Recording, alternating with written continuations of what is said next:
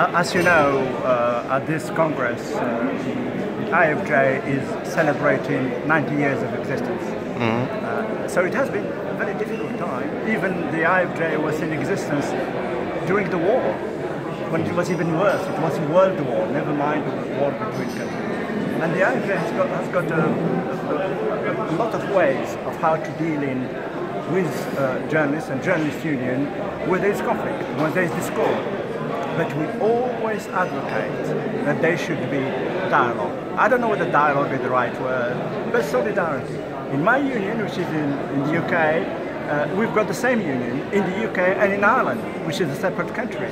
So journalists and their vision and their dynamic is very different from what's happening inside those countries politically. Of course, it has an influence on them, but we as an organization, we try to bring people together, try to get them to talk.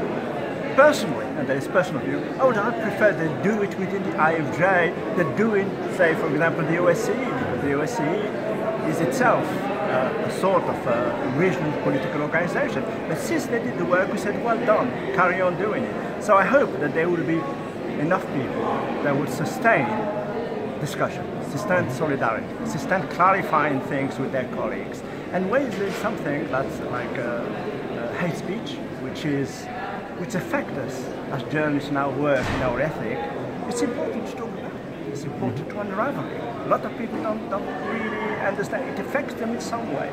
Sometimes state propaganda, and it happens everywhere. In England it happens, in America it happens, it's sometimes more powerful than hate speech in terms of brainwashing citizens and so on. So we are in favor always of journalists feeling somehow close to each other. If there are differences, and there are always differences, you put them aside and find a way how you're going to resolve them. But to say, if that's what I understood from your question, that you break away and you don't do anything, that is the worst option.